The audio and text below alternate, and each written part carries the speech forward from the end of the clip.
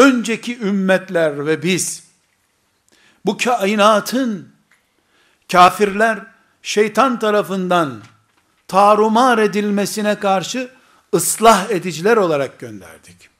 Şeytan yıktı, Yusuf aleyhisselam yaptı.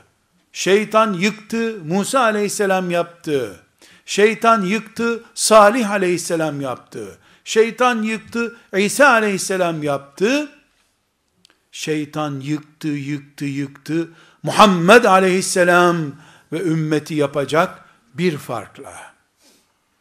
Öncekiler duvar yaptılar, sıvalarını yaptılar, tesisatını döşediler.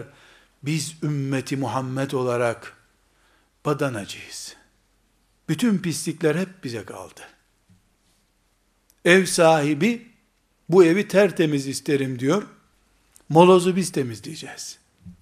Biz cici hale getireceğiz bu yapıyı. Onun için biz bu minibüste çok kahırlı bir yolculuk çektik. Onun için bizim başımızdan dertler bitmez. Allah bizi sevmediği için bu sıkıntılarla karşı karşıya değiliz.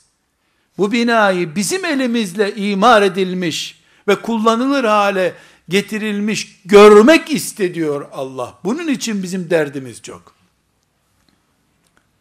Öbür ustalar bir tuğla koyup gittiler.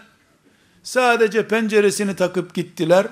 Ama biz kullanılır hale getireceğiz. وَاسْتَعْمَرَكُمْ ف۪يهَا Bu dünyayı imar etmeyi görev veren Allah'tır. Kur'an'ın emri bu.